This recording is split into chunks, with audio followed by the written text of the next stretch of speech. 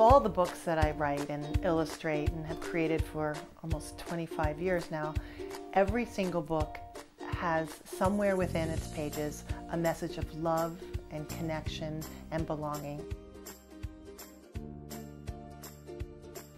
Mommies and daddies go to sleep too. They wake up rested and ready to tickle you.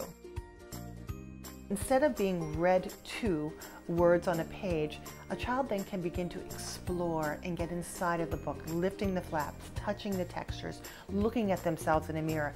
They are now having an experience. It's a give and a take experience. As we kind of have moved into a more modern tech age, children are interacting with screens that are not soft, that are not tactile, but they are interacting with the screen.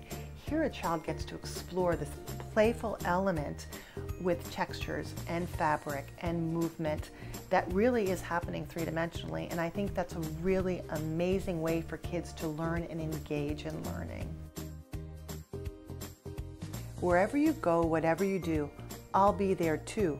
I'll always love you. I hope that the work that I create offers parents a quiet, slower time to sit and share what's already in their heart.